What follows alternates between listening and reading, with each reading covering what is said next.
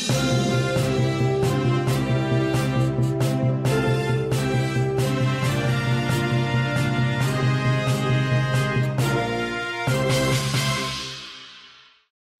खबरमा प्रज्वल छेत्रीको नमस्कार।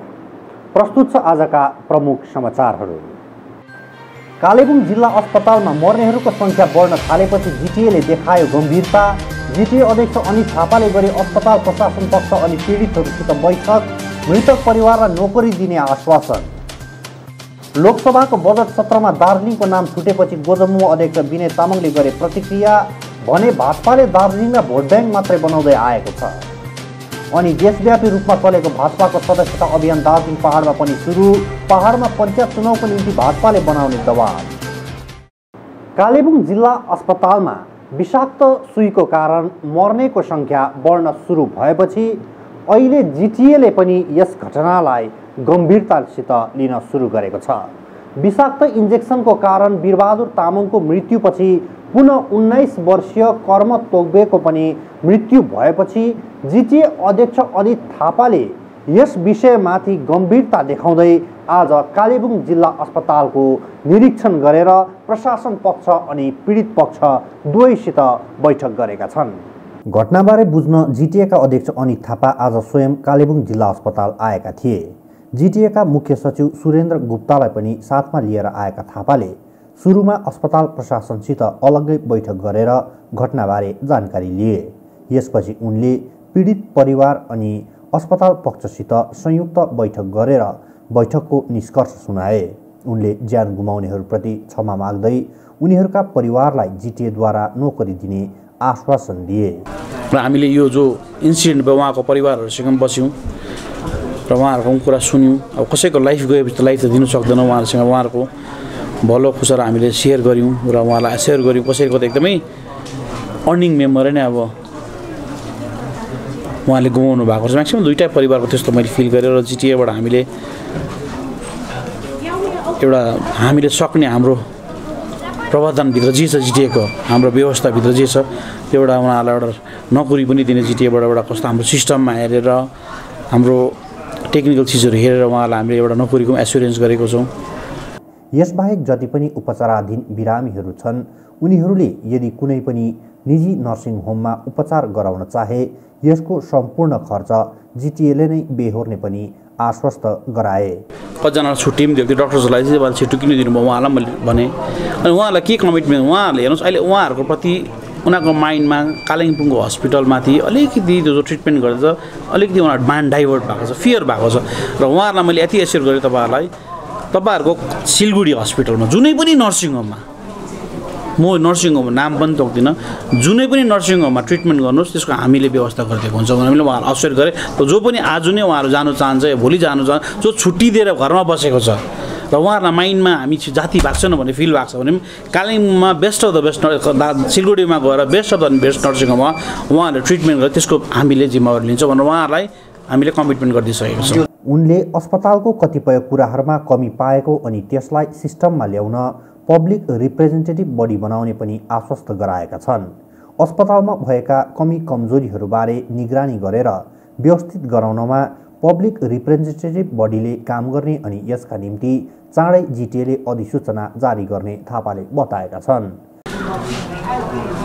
र हामीले अब एउटा डिसाइड पनि गरेको छु, प्रिन्सिपल सेक्रेटरी साहबलाई लिएर आएको छु मैले, एउटा पब्लिक रिप्रेजेन्टेटिभ बडी पनि हामी एउटा जिटिएबाट यो कालिम्पोङ हस्पिटललाई हेर्ने बनाउँछु। जो यो कालिम्पोङको हस्पिटलको म्यानेजमेन्ट टिम र हाम्रो पब्लिक टिम एउटा राम्रोसँगले बसेर हामीलाई जिटिए अथोरिटीलाई यहाँको पब्लिकले के बोक्दैछ, किनभने सबै डक्टर र म्यानेजमेन्टले ठिक कुरो बताउँछ भन्ने कुरा पनि छैन। अब सो यो एउटा पब्लिकलाई सर्भिस दिने व्यवस्था भएकोले गर्दा एउटा पब्लिक रिप्रेजेन्टेटिभ बडी पनि हामी जिटिएबाट नोटिफिकेसन काटेरै बनाउँछौँ।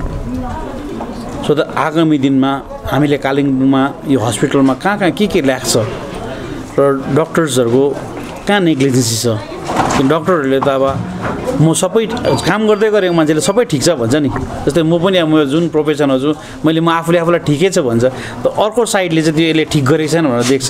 र हामी अर्को एउटा साइडको लागि चाहिँ त्यो एउटा पब्लिक एउटा बडी फोरम बनाउँदैछौँ र हामीले एउटा गभर्मेन्ट वेस्ट बेङ्गल गभर्मेन्ट एउटा इन्क्वायरी टिम बसाएको छ, इन्क्वायरी टिम बसाएको हुन्छ एक्ज्याक्ट के भएको रहेछ यो घटना, यो अथेन्टिक के भएको छ। किन एउटा अहिले मान्छेको माइन्ड सेटअपमा के भएको छ भने कालिम्पोङ हस्पिटलमा इन्जेक्सन लाउँदाखेरि चाहिँ यस्तो घटना घट्दैछ भनेर एउटा मान्छेको माइन्डमा त्यो पसिसकेको छ। अब त्यो मान्छेको माइन्डमा पसेकोलाई कसरी हामीले निकाल्ने, किन अहिले कालिम्पोङ हस्पिटलमा आउँदाखेरि मान्छेबाट एक प्रकारको डराउने फिल एउटा सिर्जना भएको छ। अब त्यो चिजलाई हामीले हटाउनु छ।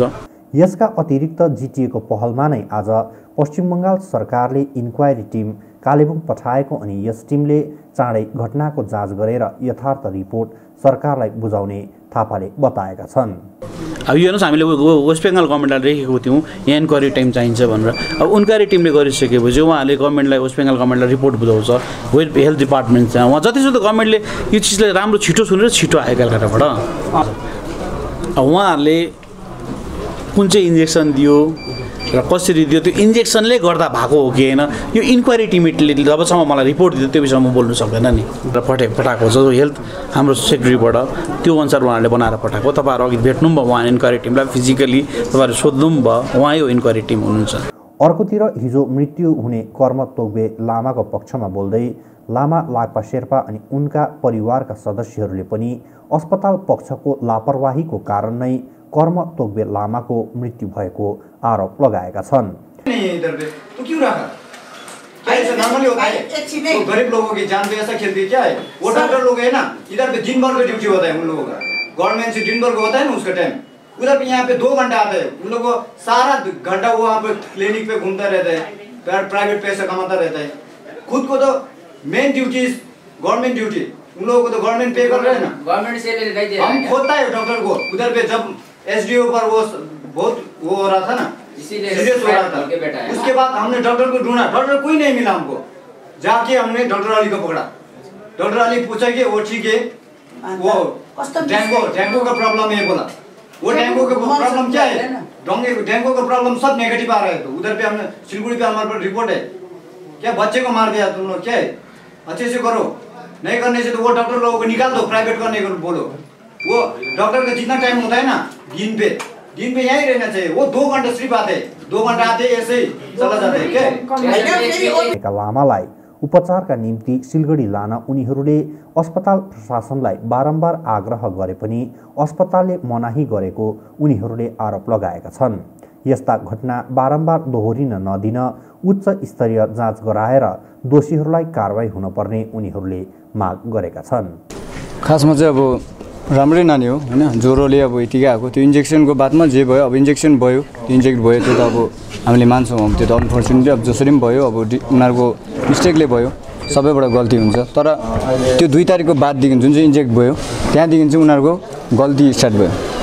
जुन चाहिँ हाम्रो सर्भिस छ गभर्नमेन्टको, नर्स छ, डक्टर छ, उनीहरूको अब नेग्लिजेन्सीको कारणले गर्दा चाहिँ उसको डेथ भयो हैन। किन हो भन्दा चाहिँ अब हामीले रेफर गर्न चाहेको पेसेन्ट हो यहाँबाट, अब 3 तारिकको दिनै हामी लान्छु भनेको, अब इन्जेक्सन यहाँ भइहाल्यो, तर हामी लान्छु भन्दा चाहिँ उनीहरूले के भन्यो भने जाति हुन्छ यहाँनिर, यहीँ कभर हुन्छ राख्नु भनेर भन्यो।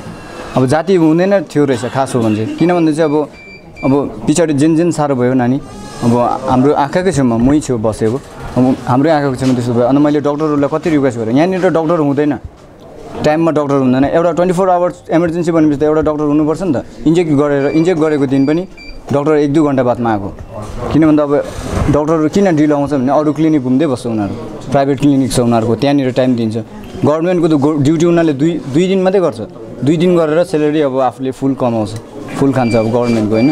त्यही कारणले गर्दा उनीहरूको एकदमै केयरलेस, अब डक्टरै छैन यहाँनिर। हामीले रिक्वेस्ट गऱ्यो हैन, लास्टमा डक्टर अलीलाई भनेर कहाँबाट पक्रेर ल्याएको उसलाई पनि खोजेर ल्याएर चाहिँ अनि एसडिओमा उसलाई हाल्यो माथि पेसेन्टलाई। त्यहाँ हाल्दाखेरि के भने अब पछि 1-2 घन्टा बादमा रिपोर्ट आयो। एसडिओको रिपोर्ट के थियो भने उनीहरूको ब्लडमा जुन चाहिँ अब प्लेटलेट एउटा हुँदो रहेछ त्यो चाहिँ एकदम कम्ती रहेछ नानीको। अब मेरो त भाइ जस्तो अब एकदम कम्ती भएको कारणले गर्दा नानी एकदम साह्रो पऱ्यो, त्यही कारणले एकदम साह्रो परेको रहेछ, जिउहरू सबै ब्लू भएर अब कालो टाइपको भइसकेको थियो। अन्त मैले त्यति बेला पनि भने बिहान कति रिक्वेस्ट गरेको थियो, एउटा केटा थियो डक्टर चाहिँ, अब त्यसलाई मैले राम्रोसँगले चिनेन, जो डक्टर हो के हो उसलाई थाहा छैन हैन, तर उसलाई चेक गर्नु आउँछ आउँदैन म भन्नु सक्दिनँ। किन भन्दा उसले त अब त्यो प्लेटलेट कम्ती हुँदैछ भने त रेफर गर्छु भनेर हामीले भनेको नि त, उसलाई कति रिक्वेस्ट गरेको, तर लास्टमा पछाडि डाक्टर चन्द्रमा आउनुभयो नेक्स्ट दिन जुन चाहिँ 4 तारिकको दिन चाहिँ त्यो दिन चाहिँ डाक्टरले के भन्यो भने किन राखेको यो पेसेन्टलाई यहाँनिर भनेर हामीलाई उल्टा क्वेसन गर्यो। अब हामीले चाहिँ किन राखेको डाक्टरले राख भनेर राखेको होइन रिकभर हुन्छ यहीँ भनेर चाहिँ हामीले राखेको। तर उसले चाहिँ के भन्यो भने डाक्टर चन्द्रमाले चाहिँ आएर डाइरेक्ट किन राखेको यो पेसेन्टलाई चाहिँ यहाँनिर उसको त यहाँनिर केही सिस्टमै छैन उसलाई रिकभर गर्ने भने मतलब के हो भनेर मैले सोधेँ होइन। रिपोर्ट देखाएँ उसले जुन चाहिँ अब प्लेटलेट त्यो मेन नै ब्लड प्लेटलेटको त्यो देखायो। त्यो देखाउँदा चाहिँ के भन्यो भने उसले यो ब्लड जुन चाहिँ ब्लड प्लेटलेटको काम गर्नुपर्छ यहाँनिर मेन वर्क नै यो हो त्यसको चाहिँ यहाँनिर सिस्टमै छैन त्यो रिकभर गर्ने सामानै छैन भने अब त्यहाँबाट हामीलाई कस्तो भयो भन्नुहोस् त। अबदेखि कसैले अब हामीले अब गभर्मेन्टको हस्पिटल हो यो होइन सबै सर्भिसमा छ। हाम्रो चाहिँ भनाइ चाहिँ के हो भने अहिले उहाँहरू आएर खालि सुन्यो मात्रै केही बोल्दैन कतिजना हामी सबै भिक्टिमहरूले बोल्यो है तर उनीहरूकोबाट एउटा आवाज पनि हामीसँग आएन। हामी सन्तोषजनक हामी सन्तुष्ट छैनौँ एकदमै। हामीलाई केही भनेको लाटा हो कि न बोल्ने हो कि न कानै सुनेन न हाम्रो कुरो उसले जुन चाहिँ अहिले हामीले सबै कुरो बुझ्दाखेरि यहाँ चाहिँ 100% नेग्लिजेन्सी भएको रहेछ भनेर यहाँ प्रमाण भयो। तर त्यो नेग्लिजेन्स भएको कुरा चाहिँ उनीहरूले स्वीकार गरेको त यिनीहरू स्वीकार गरेको जस्तो हामीले लाग्दैन। त्यसले गर्दा हामी के गर्छौँ भने हामी यहाँ जाँच जान्छौँ कोर्ट जाने होइन हाई लेभललाई एकदमै उच्च स्तरीय झुटमुटको होइन हामीलाई उच्च स्तरीय हामीलाई जाँच चाहिन्छ इन्भेस्टिगेसन हाई लेभलको हुनुपर्छ यहाँनिर र मात्रै हामी सन्तुष्ट हुन्छौँ। यो फुच्चे यो यहाँनिर बोलेर यो कोठामा यो होला जस्तो मलाई लागेको छैन। के उनीहरू बोल्दैन उनीहरूले स्वीकार गरे या गरेन अनि हामीले फ्युचरमा यसो पछाडिबाट हामीले के दिन्छ हामीलाई हामीले फ्युचरमा यसको लागि के हो यहाँ यो फ्युचरमा यो हस्पिटलसँग त कसैसँग यो त भरोसै भएन हाम्रो भरोसा उड्यो होइन। त्यस्तो नि जाँच कमिटी बनायो भने त हस्पिटलले बनाउँछ तपाईँहरूको हस्पिटलपट्टि विश्वास छैन सुनाउँदैछ हस्पिटलपट्टि विश्वास छैन जाँच कमिटी बनायो भने हस्पिटलले बनाउँछ। त्यसो हो भने तपाईँहरूको एउटा जवान छोरा गुमाउनु भएको छ यो न्याय पाउनुको निम्ति तपाईँ कोर्टमा गएर मुद्दा हाल्नुहुन्छ होइन। पहिला उहाँहरूकोबाट हामी सुन्छौँ उहाँहरूको सन्तोषजनक हामीले त्यो दियो भने एसोस हामीले दियो भने मान्छौँ मानेन भने हामीले समयलाई नै हामीले बताउला कोर्ट जानुपर्ने हो कि हाइकोर्ट जानुपर्ने हो कि कहाँ जानुपर्ने हो। लोकसभाको बजेट सत्रमा दार्जिलिङले केही प्याकेज नपाएपछि गोजमुमो अध्यक्ष विनय तामाङले भाजपाप्रति प्रतिक्रिया व्यक्त गरेका छन्। तामाङले यसपालिको बजेट सत्रमा दार्जिलिङको निम्ति भनिएको केन्द्रीय विश्वविद्यालय त परको कुरो देशका विभिन्न पर्यटकीय स्थलहरूको बढावाको निम्ति प्याकेज पाउँदा दार्जिलिङको नाम समेत नपरेको भन्दै भारतीय जनता पार्टी अनि दार्जिलिङका सांसद राजु विष्टप्रति व्यापक आलोचना गरेका छन्। हिजो भारत सरकारले बजेट पेश गरियो जुन बजेटमा हामीले सम्पूर्ण विस्तृत जानकारी हेऱ्यौँ। तर दुर्भाग्यको कुरो कि राजु विष्टजी जसले यसपालि पनि भोट 4 लाख मार्जिनले जितेर गए यो बजेटमा दार्जिलिङ लोकसभा क्षेत्रको निम्ति र दार्जिलिङ पहाडको निम्ति कुनै एउटा प्याकेज राखिएन अनि साथसाथै दार्जिलिङ पहाडको लागि पनि कुनै राखिएन। र गत हप्ता मात्र एचआरडीका माननीय मन्त्रीसँग श्री राजु विष्टजीको भेटघाटको एउटा हामीले समाचारपत्रद्वारा पढ्न पायौँ। उहाँले सेन्ट्रल युनिभर्सिटीको कुरा पनि गर्नुभएको थियो र यो सेन्ट्रल युनिभर्सिटी केन्द्र सरकारले दिन्छ भन्ने कुरा पनि आएको थियो। तर हिजोको बजेटमा सेन्ट्रल युनिभर्सिटीको पनि कुनै कुरो आएन। साथसाथै भारतको 17वटा पर्यटन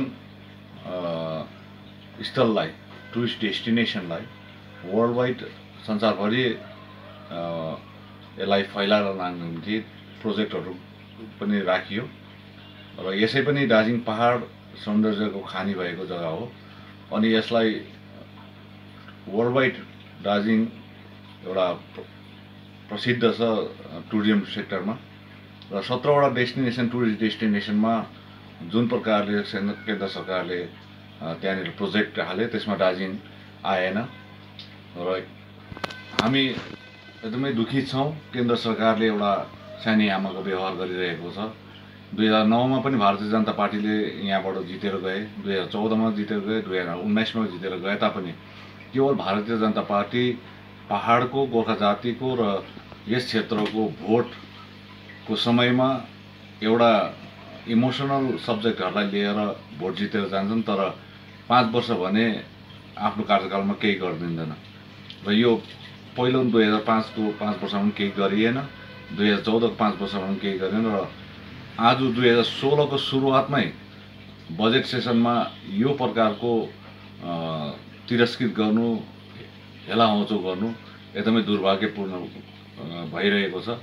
र भारतीय जनता पार्टीले केवल हामीलाई भोटको मेसिन मात्रै बनाएको छ र उनीहरूको स्वार्थपूर्ति भएपछि हामीलाई फर्केर पनि हेर्दैन, र यसको प्रमाण हिजोको बजेटले पाउँछौँ हामी। देशव्यापी रूपमा सुरु भएको भाजपाको सदस्यता अभियान दार्जिलिङ पहाडमा पनि सुरु भएको छ। कालेबुङका भाजपा नेता सागर पोखरेलले यसबारे जानकारी दिँदै पहाडमा पञ्चायत चुनाव गराउन भाजपाले दबाब दिने बताएका छन्। र आजदेखि हाम्रो भारतीय जनता पार्टीको देशव्यापी मेम्बरसिप ड्राइभ सुरु भएको छ। यो तपाईँको अहिले भर्खरै आदरणीय प्रधानमन्त्री श्री नरेन्द्र मोदीज्यूले आफ्नो संसदीय क्षेत्र बनारसबाट उहाँले सुरु गर्नुभयो, र हामी यो भन्न चाहन्छौँ गोर्खा समाजलाई, पहाडवासीलाई कि हजुरहरू पनि भारतीय जनता पार्टीसँग संलग्न हुन, भारतीय जनता पार्टीको विचारधारालाई मन पराउनुहुन्छ भनेदेखि र तपाईहरूलाई मेम्बरसिप लिनुको लागि जसरी हामीलाई धेरै अघिदेखि भन्नुहुन्थ्यो हामी पनि पार्टीमा जोडिन चाहन्छौँ, पार्टीको सदस्यता लिन चाहन्छौँ, र आजदेखि हाम्रो अगस्त 15सम्म 1.5 महिनाव्यापी जुन कार्यक्रम छ भारतीय जनता पार्टीको प्राइमेरी मेम्बरसिप ड्राइभको कार्यक्रम सुरु भएको छ। पञ्चायतको मार्फतबाट आदरणीय प्रधानमन्त्री श्री नरेन्द्र मोदीजीले बनाउनु भएको 130 भन्दा बढी योजनाहरू सोझो निमुखा जनताले पाउँछन्। यो चिजको लागि हामी एकदमै आह्वान गर्दैछौँ हजुरहरूलाई कि मिडियाको मार्फतबाट पश्चिम बङ्गाल सरकार र लोकल बडीलाई तपाईहरूले छिटोभन्दा छिटो यो पञ्चायतको पहल चालु गर्नुहोस्। यो चालु गर्नु भएन भनेदेखि हामी अगस्त 15 को बादमा चाहिँ यो विषयलाई लिएर भारतीय जनता पार्टीको पक्षबाट हामी आन्दोलनमा उत्रिन्छौँ। यो पहाडको निमुखा जनताको हक र अधिकारको कुरा छ। खोज खबरमा आजका खबरहरू यति नै। अरू खबरहरूका निम्ति हाम्रो च्यानल सब्स्क्राइब गर्न नभुल्नुहोला। नमस्कार।